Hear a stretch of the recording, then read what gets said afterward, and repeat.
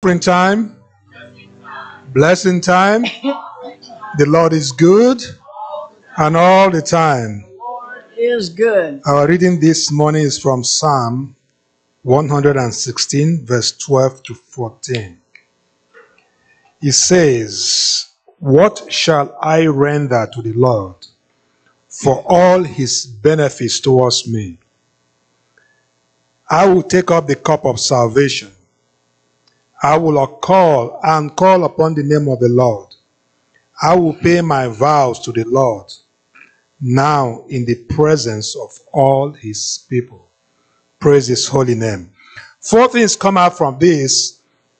He says he understands God has blessed him, that the psalmist is talking about. But because of this, he's going to pick up or take up his cup of salvation. That's acknowledge and accept what Jesus has done for us. He has justified us, he's sanctified us, he has redeemed us, he's delivered us, and he has forgiven us for all our sins. The second thing he said here is, I will call upon the name of the Lord.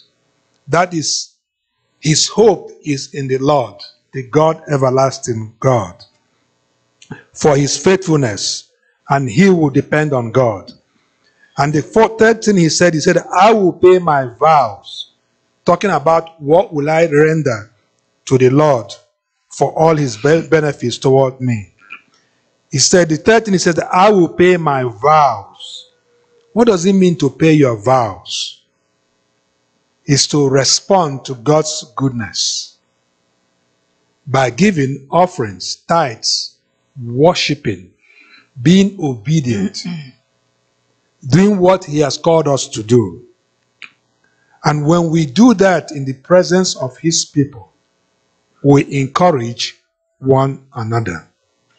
That is what the psalmist is saying. It says, what will I render to the Lord for all his benefits?